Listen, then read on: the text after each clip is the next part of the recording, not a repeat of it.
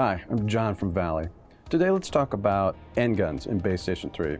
We'll talk about setting up angles using templates and what all we can do with end guns.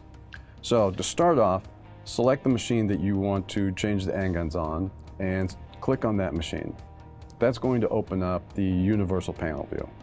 Once the universal panel view is open, you'll see three tabs at the top. Go to the far right one, the Utilities tab, select that, look for end guns, select that. That's going to open up our end gun utility view. Now you'll notice a couple different things on this view. The Google map image in the background and the orange hash marks around the device view. Both of those are just aids to help you set the angles a little more correctly.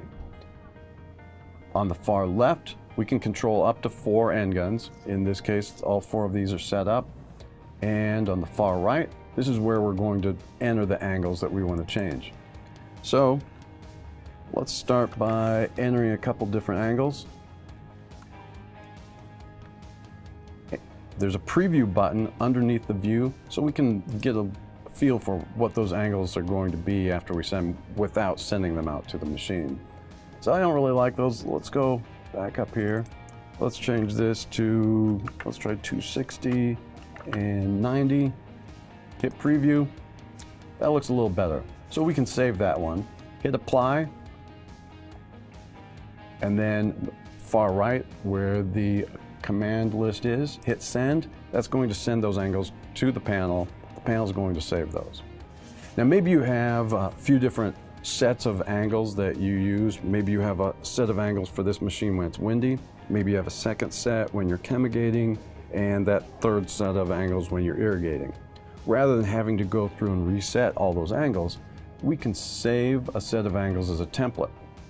So to save these 2 angles as a template, save as, let's make this just a test one.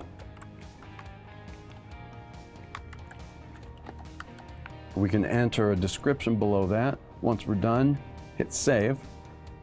And if we close this, that template's now going to be available under the select template view right here. Once we select that, it's going to enter those angles in there. Again, we can hit apply and send those out to the machine. So get in there, try out the end gun preview, try out the templates, get a good feel for what you can do with end guns in BaseStation 3. Thanks for watching. Check YouTube for more quick tip videos.